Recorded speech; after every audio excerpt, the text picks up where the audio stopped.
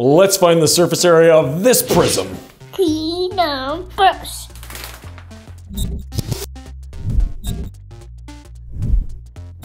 Take any flat polygon.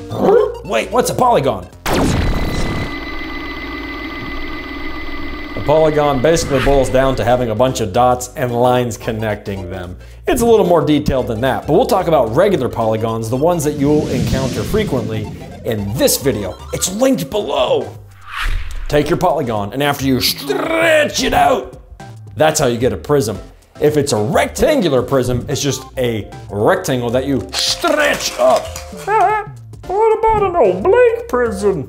An oblique prism is one that you push to the side, not push, push. To calculate the surface area of any of these prisms, you have to take each individual side and calculate its area, and then slap it all together by way of addition, and Bob's your uncle. In other words, add up all the different surface areas. Let's find the surface area of this prism. Let's look at the big triangle prism, prism. It's big. Okay, smash it down. We have 2 of the big triangles and 5 of the little squares. We already discussed that the little square has an area of 9 square inches. Well, 5 of those turkeys, that's 45 square inches.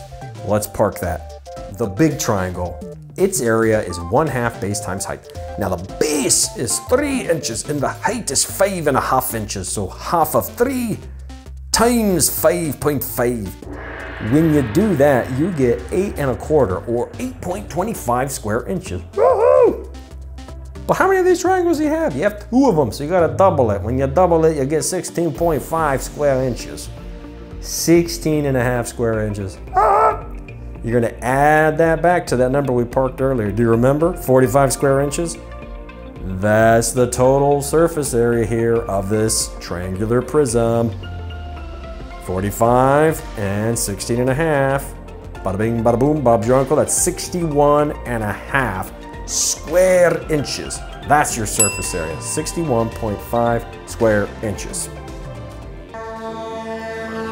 Who benefits from knowing how to calculate the surface area of a prism? Well, that list includes architects, manufacturers, and others. And even if you're not one of those, you can still watch these videos. And if you need full-length episodes, or guides, or curriculum, and many other bonuses, ask your guardian or parent how. See you next time. God bless.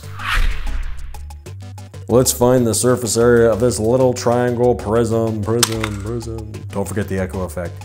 If you haven't already watched the video on area, you need to stop right now and go watch it.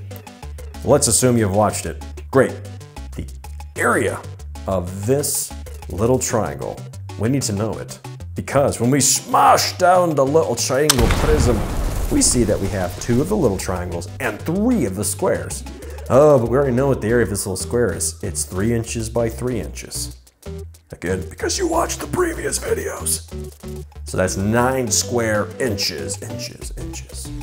And you have how many of them? 3. So let's park this. 3 9s or 27 square inches.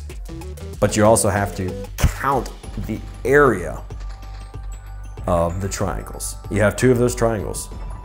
What is the area of the little triangle? Glad you asked. We already talked about this in the video about the area, but a quick rundown might look like this. 1/2 times the base times the height.